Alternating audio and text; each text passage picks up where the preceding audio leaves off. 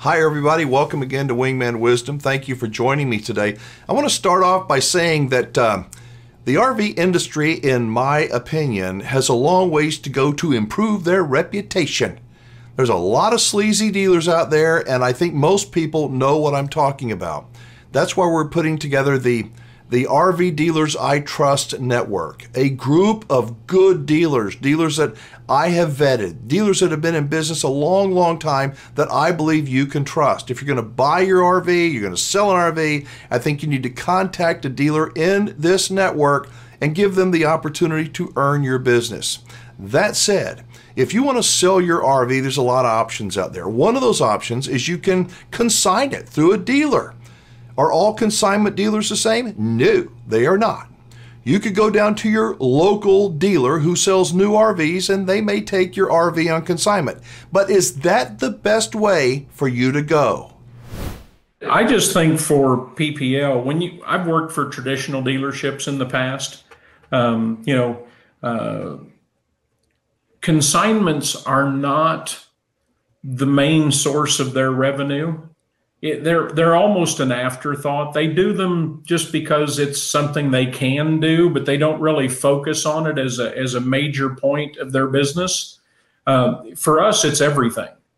The consignment business for us is everything. It's the way this business got started with PPL, and it will always be the main focal point. We don't have, for the most part, we can't order from the factory, right? We don't have new lines. I mean, right. We have a new trailer line in Houston. We have a new trailer line in Florida, but that's a small piece of our business, is that one new line of trailers right at each of those locations. None of our other locations have new inventory. It's all pre-owned, and 90% of it is consignment. We have to be focused on that part of our business, and it drives everything. We tell everybody our listers are our factory. If we don't have listers coming in, we have no inventory. So that's our factory. We have to take care of our listers, our sellers, in order for us to be successful. And that's what drives all the other departments. You have parts, you have service, you have sales, you have finance. All of those departments cannot be successful if we can't list units. And that's why we're so hardcore on that part of our business. It just drives everything else. And you've got individuals, people that when people go to my website, rvdealersitrust.com, they can click on a map and go to a PPL location. If they're thinking about selling their RV, they can get the contact person, my contact, or they're thinking about buying an RV. They get a real person, not some robot chat thing. That's right. We've got a team that answers all of those requests. Whether you send in something via the website or an email, or you pick up the phone and call us, you're going to get a real person on the phone. You're going to talk to somebody who's knowledgeable in the industry, who's knowledgeable about the inventory that we have on the lot, that's knowledgeable about our process. We do a lot of training, and we do a lot of specific training on our processes. We have to be consistent.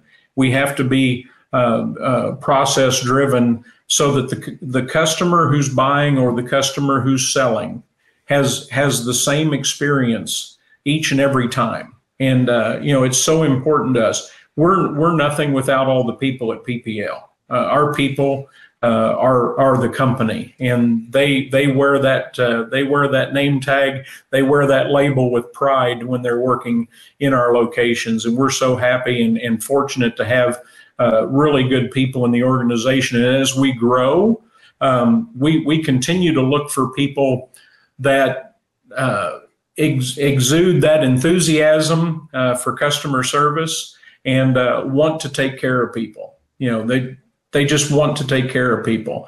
I've always hired people who have enthusiasm and a willingness to learn, sometimes over experience. I'll teach them the experience. But if they know how to take care of people and they know how to treat people right, those are the folks that I want working for us. I have never told you this, so this will be a first, but some of the greatest people that I respect are good teachers and good nurses because they care. Yeah. And the people at PPL, I've been working with you guys since 2017, they care. Yeah. Everybody can sell an RV. Everybody can go to any dealer you want, but I want people that give a crap. And you guys, y'all aren't perfect, but you own it if something goes wrong. You're just yes. you're just who you are, and that's what I appreciate. Yeah. Yeah. If we make a mistake, we're all human. If we make a mistake, we're going to own up to it. We're going to apologize and we're going to fix it. That's what we do. And I think every customer will understand that and forgive you for your mistake if you're in your heart truly sorry that it happened, and you make amends by taking care of the situation. I've taught many people the first "I'm sorry" is always the best one, and mean it when you say it. And say it early. Don't wait and kick it and blame somebody else. Just own it. It's okay. It's funny because when I'm handling a customer issue, I call them opportunities.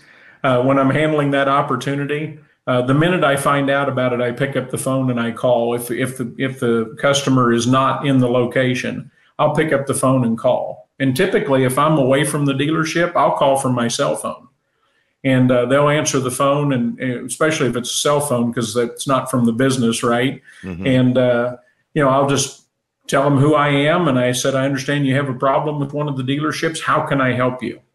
And they're like, this just happened like 2 minutes ago. How did you already? Well, we get notified that there's a problem. I'm going to call you and find out what the problem is and fix it. And people are much more willing to work with you at that point. The longer you let it go, the more they simmer, the more they get upset, the harder it's going to be to resolve that issue down the road. And who blames them? I wouldn't be happy either if somebody didn't reach out to me. Do you agree that the RV industry could use a real improvement in terms of reputation? I certainly do. Now, in terms of choosing a consignment RV dealer, there's a lot of them out there. Why would you choose somebody like PPL? I suggest do your homework. If you're going to sell your RV through a consignment dealer, check them out. Do your homework. Nobody has a perfect score. Nobody.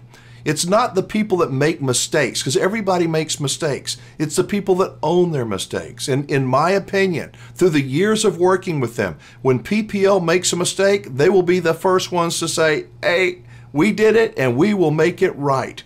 So do your homework. If you'd like to get more information on PPL, go to their website, pplmotorhomes.com, or of course, I talk about it all the time, go to rvdealersitrust.com, rvdealersitrust.com. Drop a comment below. Let me know if you think the RV industry as a whole needs to improve its reputation.